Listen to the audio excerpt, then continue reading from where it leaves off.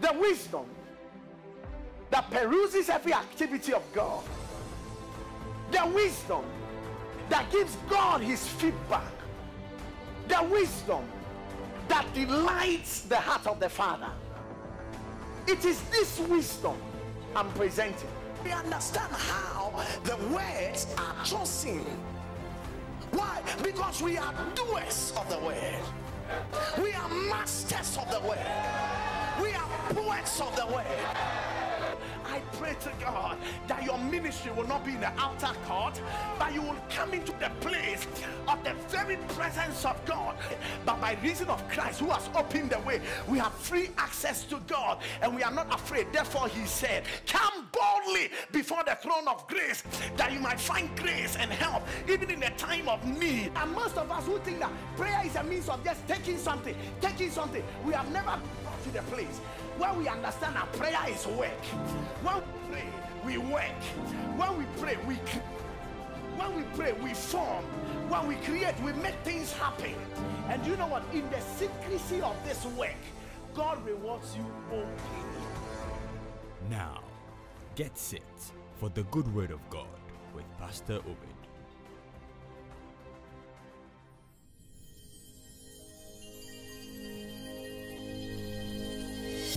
Pastor Obed, always a blessing.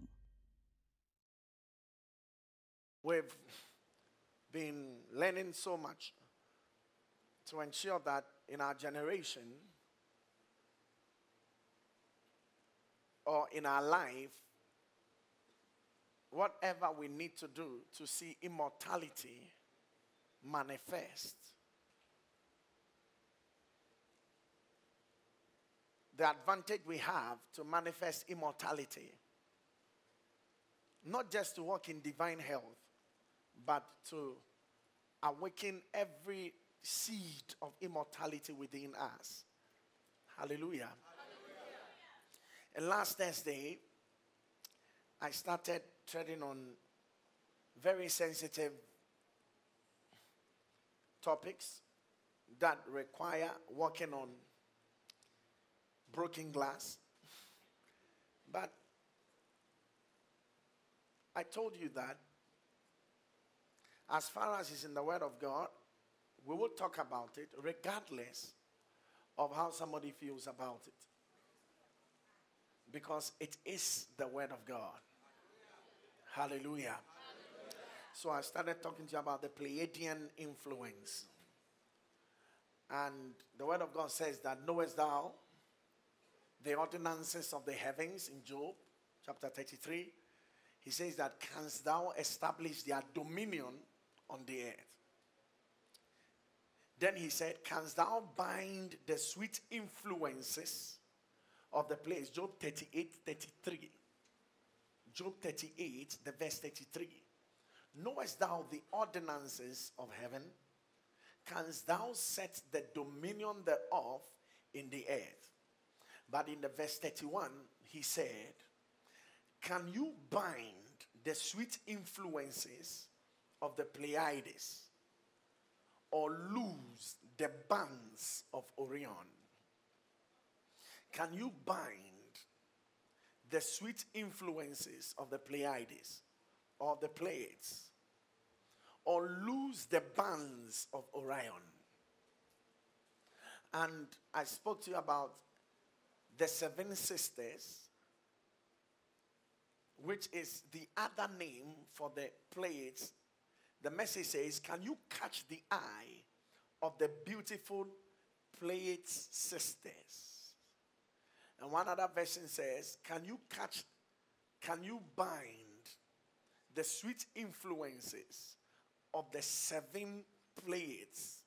So now various versions put the Pleiades either as the beautiful Pleiades sisters, or they put it as the seven sisters. It is one and the same. Other versions also says, can you bind the seven doves of the Pleiades or of the Pleiades? Can you bind or can you catch the eye of the beautiful seven doves or distract Orion from his hands? Can you bind the beautiful 7 doves? Or he says, can you bind the sweet influences of the 7 doves? Can you bind the sweet influences of the 7 doves? Can you bind the sweet influences of the 7 sisters? Can you bind the sweet influences of the beautiful Pleiadian sisters, or distract Orion from his hand? What a word. And so from here, I spoke to you about the influence of the angels of the churches, who are the 7 stars. Because the word of God also, even with other versions, instead of saying the Pleiades, say, can you bind the 7 stars? And when you read the Amplified in the book of Amos, he says, can you bind the chains of the cluster of stars called Pleiades, or loose the cords of the constellation Orion? We read in the book of Amos, and he says, seek him who made the cluster of stars called Pleiades and the constellation Orion, who turns the shadow of death or deep darkness into the morning and darkens the day into the night, who calls forth the waters of the sea, pours them out upon the face of the earth. The Lord is his name. And so we were talking now. He says, seek him that maketh the 7 stars. Seek him that maketh the 7 stars. And Orion, and turneth the shadow of death into the morning. So we know that the Pleiades is the same as the 7 stars. Please, can everybody say the 7 stars? Now we turn to the book of the Revelation of Jesus. And over there we begin to see in the chapter 2 that there is the one that walketh in the midst of the 7 golden candlesticks. And he has the 7 stars in his right hand. And today I'll be dealing so much with the matters of the right hand. He said, and he had in his right hand 7 stars. And out of his mouth went a sharp 2-edged sword, and his countenance was as the sun shineth in his strength. And when I saw him, I fell at his feet as dead. And he laid his right hand upon me, saying unto me, fear not, I am the first and the last. Now, he goes forth to say that the 7 stars, the mystery of the 7 stars, which you saw in his hands. He said, the mystery of the 7 stars, which thou sawest in my right hand, are the 7 golden candlesticks. The 7 stars are the angels of the 7 churches. And the 7 candlesticks, which thou sawest, are the 7 churches. Everybody say amen. Now, we know that the Pleiades refer to the 7 sisters.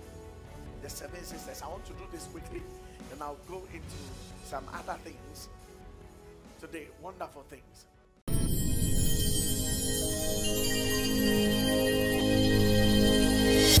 Pastor Obed, always a blessing.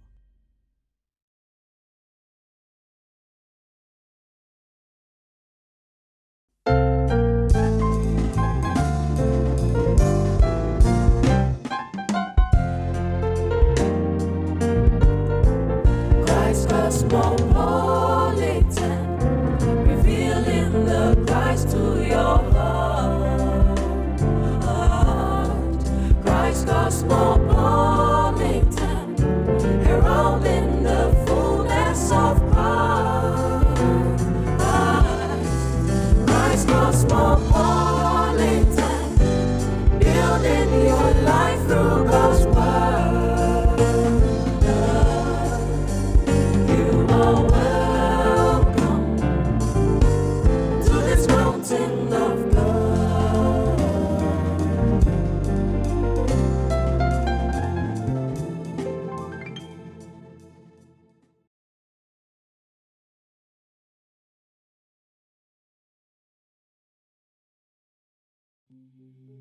Wisdom, a subject that has befuddled many a believer and remains a mystery to most. Some have said it is the proper application of knowledge. Others have defined it as the beautiful cascading and articulation of words. But did you know that wisdom is not learned in the schools of this world, and that a believer must never ask for wisdom? Introducing a treasure that would revolutionize this generation and the next. The 7 Pillars of Wisdom, the Hidden Elixir of Life, a riveting book written by Pastor Obed Obing-Ade. In this book, you would come under the inspiration of the Holy Ruach of God as the man of God, Pastor Obed, unlocks this mystery, which is wisdom. As you flip each page of this book, you will be built up into a glorious edifice, expressive in works and power. Order a copy of this book now, available in all our bookshops. To place an order, please call us on +233 20 910 5997 or on +233 55 792 6498. You can also get the ebook on Amazon's Kindle app or visit www.christcosmopolitan.org for more information. Shalom.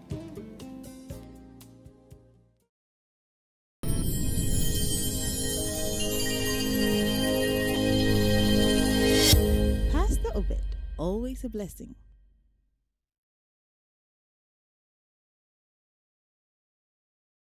Now, the 7 sisters. In the Word of God, we know of one that had 6 sisters and were a family of 7 sisters. The Word of God speaks concerning a certain priest by name Reuel. He was the father-in-law of a mighty man called Moses. And he was the priest of Midian. In other places, he is referred to as Jethro Reuel. That is to say, Jethro, the friend of God. We know that in the whole of the scriptures, one man by name Abraham had that honor accorded him. Now, if you know a little bit about the arrangements of the courts of the heavens, you know that to be called a friend of God is a high title, or is a high rank. Well said, it is one of the highest ranks in the courts of God. R-E-U-E-L, Reuel. From verse 15, Exodus chapter 2. From the verse 15. Now when Pharaoh heard this thing, he sought to slay Moses. But Moses fled from the face of Pharaoh and dwelt in the land of Midian. And he sat down by a well. Wonderful. He sat down by a well. In the New Testament, we also know of a man that sat down by a well. The Word of God says, and as he sat by the well, this man called Jesus by noon saw a woman coming. He said, now Jacob's well was there. Jesus therefore, being wearied with his journey, sat thus on the well, and it was about the 6th hour, 12 p.m. And there walked in a woman who came to Jacob's well. Now, in the Old Testament, we also see Moses, who in running away from Pharaoh of Egypt, landed himself in Exodus chapter 2, the verse 15 downwards, by a well. He said, now when Pharaoh heard this thing, he sought to slay Moses. But Moses fled from the face of Pharaoh and dwelt in the land of Midian, and he sat down by a well. Verse 16. Now the priest of Midian had 7 daughters. The priest of Midian, he had 7 daughters. the priest of Midian had 7 daughters, the 7 sisters. The priest of Midian had 7 daughters. The priest of Midian had 7 daughters. And they came and drew water and filled the troughs to water their father's flock. They came to water their father's flock. The plates are also referred to as the flock. The flock, the 7 sisters, the 7 stars. He said, the moment, what this? Whenever you look at the plates as the flock, whenever you look at the plates as the flock, you are looking at the group of stars that follow the Pleiades, with the Pleiades inclusive. Now you remember I told you that the Pleiades has an influence to attract other stars. But those other stars are not actually visible to the eye. And in the constellation of Taurus, we have the lead being Pleiades and Orion. And Orion is always following the Pleiades. Amen. All right. Now, when I say Pleiades or I say Pleiades, it's one and the same, depending on how you want to say it. Now, so the Pleiades were also referred to as the flock. In the instance where you saw the collective work of the 7 sisters.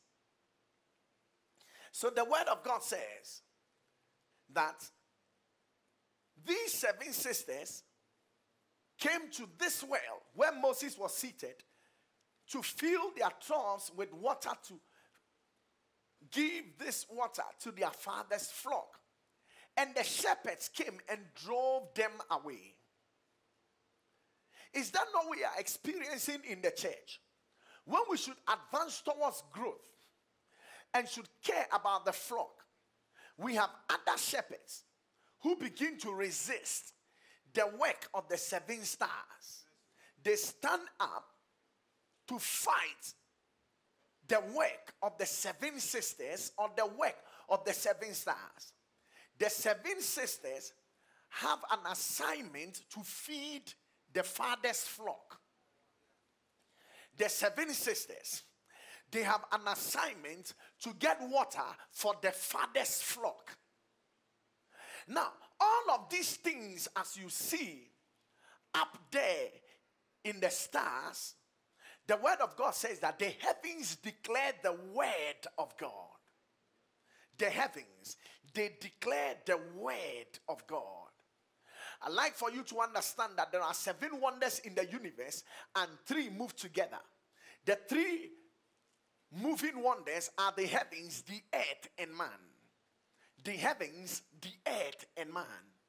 The Bible speaks concerning the height of the heavens and the depths of the earth, and speaks concerning the dimensionless heart of man. They are the 3 wonders that move together. The heights of the heavens, the depths of the earth, and the dimensionless heart of man. He said the heaven for height, the earth for depth, and the heart of kings is unsearchable. These, there are 7 wonders, but these are 3 wonders that move together. The heavens for height, the earth for depth, and then the heart of a king that is unsearchable. From here, anytime you begin to see things in the heavens as wonders, they actually are pictographed or inverted in the earth realm. Said that, let it be done here on earth as it is in the heavens. Every wonder you see in heaven can also be seen on earth as a pictograph, inverted. So now, the happenings in the heavens also happen on earth. But you know what? for you to mirror the heavens on earth, you will need a king.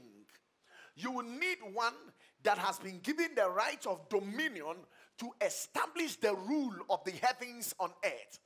So in the book of Job, the 38th chapter, the 33rd verse, he said, knowest thou the ordinances of the heavens? Canst thou establish their rule upon the earth? There are ordinances in the heavens. They should be established, or their influence should be experienced on the earth. But we need three wonderful things to move together: the heavens for height, the earth for depth, and the unsearchable heart of a king. We will need a man to drive the ordinances of the heavens and establish their influence on the earth. Heaven is channeled through men. The heaven for height, the earth for depth, but a man to break the height and the depths of the earth.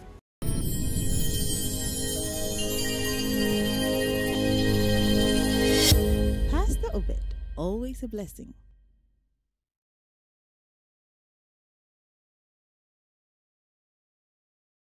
Glory to God. Glory to God.